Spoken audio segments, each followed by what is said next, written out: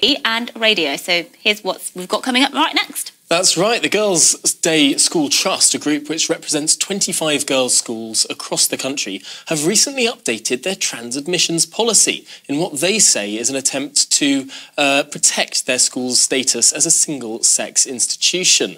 The Trust decided that transgender girls will not be given admission. Well, the move follows a broader debate about the inclusion of transgender people in women's spaces and whether the inclusion of trans-identified women infringes on the right to biological women and their right to single-sex spaces, as set out in the 2010 Equality Act. Well, Kellie-Jay is a women's rights activist and founder of Standing for Women, a campaign in favour, or rather, what they describe as to protect biological women and single-sex spaces. Welcome to the programme. First of all, do you see how some people could see a blanket policy with no exceptions for particular individuals seems to be a bit hasty here? There's no point having a single-sex school if you include both sexes. So blanket, I don't really see how else it could operate. You just, no boys in girls' schools, full stop. Me and Tom spoke about this about an hour and a half ago, and we had quite a fiery, very civil, but a fiery debate on it, because I suppose that what we were trying to get at is how do you define women? I think the question you posed to me was, well, what do you mean by when you say a biological woman, for example? And it's those fundamental questions, I feel, that people sort of have arguments about all of the time. Do you understand why, you know, somebody like who might share Tom's views has an issue with saying things like biological man who identifies as a woman and thinks we should just say trans woman? I think we should just say man. I think that's a perfect descriptor for people in this country who are, or all over the world, who are adult human males. They are men. I think the difficulty, especially for someone like Tom, is he seems to think that women are just men without penises, and we're not. We're actually a complete sex class and biological thing, all of our own. We are not defined against what a man is. We are women. And if we stopped using silly language like trans women, trans-identified males, male-bodied, all these euphemistic terms for men and women, we'd have a much more straightforward conversation. Are boys allowed in girls' schools? No.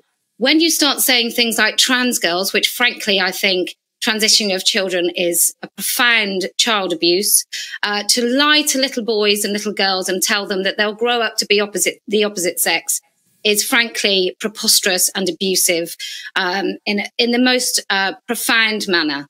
To tell sort of lie. Do you not think that the most profound and abusive thing is you talking to trans people, to trans women, and calling them men? It's the most extraordinary and quite frankly rude position to take, and one that's held by I don't really care whether or not it's rude, Tom. Of people, because the vast majority of people are very open and generous and accepting. It's a very small minority. No, they're not. Who would choose to say no, they're not. That trans That's absolutely women not true. Men, Let's be very clear. Let's be very clear. When it comes to vulnerable people, so if you ask a 60-year-old man in this country, do you want a man who calls himself a woman to go to your mother's home and do the cleaning when she's in the home on her own? He'll say no. Do you want a man to be in a hospital ward with a vulnerable That's patient? an extraordinary position to be taking. It's one that most people in this country would find quite abhorrent. That's absolutely not true. I don't know where you get your information. Perhaps you ought to spend some time off Twitter. Perhaps you ought to spend some time looking at data and British polling council polls. If you could allow me to finish my sentence, that would be great. Most adults in this country are perfectly aware of what a man and a woman is. Now, some people may afford people who call themselves trans the polite way, or what they might call polite or kindness, and refer to them by their chosen names and by their chosen pronouns. People may do that as a courtesy, but we are so far beyond what is courteous. What started off as courtesy and kindness has led to an absolute decimation of women's rights. I can only assume that you don't have any trans friends, that you've never met anyone who is trans. Well, I might assume you don't know any women. If you were to walk past someone in the street who was trans, how on earth would you be able to tell? You would, of course, do you honestly think that most women don't recognise men Do you honestly think the human race has got this far without recognising biological sex? We do it in a matter of seconds. What do you mean by biological sex? I don't check you for your chromosomes. I look at you and see you as a woman. You fully well if I were to see someone walking down the street who had secondary sex characteristics of a female, I would say they were female. Okay, well, look, let's go back to, obviously this is a heated conversation, and this sort of exemplifies the sorts of conversations people are always having about this issue. And let me just ask you this: what do you make of this idea? Because I believe, actually, Tom, you call trans people one of the most vulnerable groups in this country. I'm assuming that's something you stand by, Tom. And people who take his view would say, actually, a lot of these people are very vulnerable, and all they're saying is to, we want some rights, we want some access. What do you make of that? Do you consider trans people to be one of the most vulnerable groups? Well, for a start, there's more women who are victims of sexual assault than there are men that call themselves women. So I think when we talk about vulnerability in spaces, we always have to centre those women. Frankly, when I hear people like Tom talking about erasing the boundaries of biological girls and women, big red flags shoot off in my head. And I'm wondering whether he's ever really considered an 11, 12, 13-year-old girl going through puberty and the embarrassment of that, and the really unique way that girls in particular change through puberty.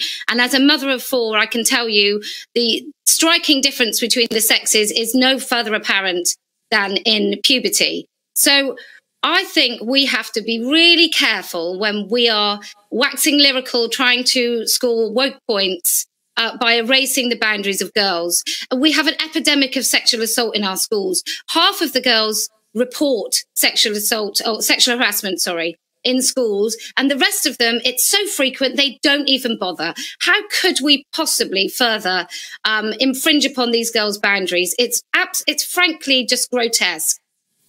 Well, I have to say, well, I'm afraid we've run out of time on that interview, I'm being told, but Kellie-Jay Keen, thank you for your forthright views there. I have to say, some of which were fairly provocative. I do find it extraordinary that we're saying that an average girl going through puberty has a more traumatic experience than someone going through the anguish of realising that they're transgender. I think that's I don't think it's the trauma, but it's certainly, I think her point was the fact that it's a profound biological transformation, so to speak, the puberty, and it's not something to be taken lightly. Men in that way, I think that was needlessly provocative and quite frankly rude. I'm afraid we're running to a